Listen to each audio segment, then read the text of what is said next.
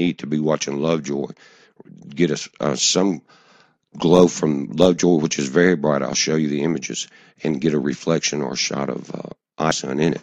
Now, the reason I say that is I've been watching this camera on SETI H1A for days, and you can see that's Lovejoy climbing just out of this window, guys. And imagine being on a spacecraft ahead of Earth in orbit around the sun. That's what stereo, and you get to get up and walk into the back and look out the back window. That's exactly what you're doing. Now that's Comet Lovejoy coming up there in image. ISON's path is coming across it. It's not on this camera. It is on the other cameras.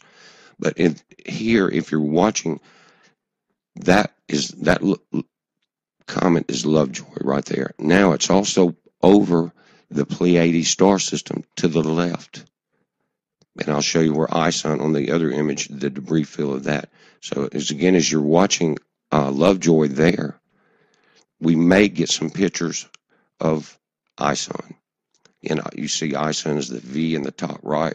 Don't look at the object on the left. It's a gaseous planet that is never ignited. But anyway, Lovejoy would be going straight up. Now here, the latest images, good images.